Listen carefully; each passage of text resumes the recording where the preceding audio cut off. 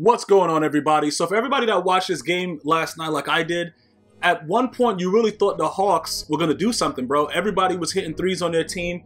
They were trying to compete, but it just didn't seem right, bro. Every time I saw LeBron James just run down into the lane like a wild savage, you know, he's like a wild savage animal, bro. You're not going to stop him. You know, Jeff T got to fucking give him an elbow right quick to show him what was right at the end of the game, but it's sad that the way it just seems like, you know, it's like David and Goliath, but it's not like the Bible story. You know what I'm saying? Like, it's not gonna happen. Atlanta Hawks, they're going home to go chill. You know, go do something with themselves. Maybe watch the playoffs or something like that. They have no shot. I've said that from the beginning.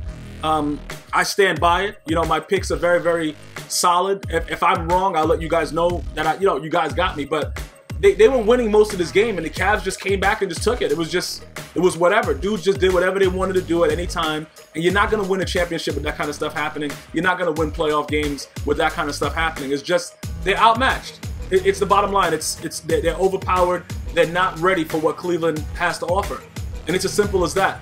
The fourth quarter was a nightmare for the Hawks, and as you can see with the differences with Miami and the Cleveland Cavaliers is that the Cavs know how to close you out.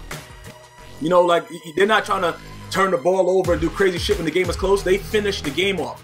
That's why I don't think Miami will be able to do anything when it comes to beating Cleveland. That and Chris Bosh being out for the remainder of the season. You know, my condolences to the Atlanta Hawks fans, man. Get your brooms out.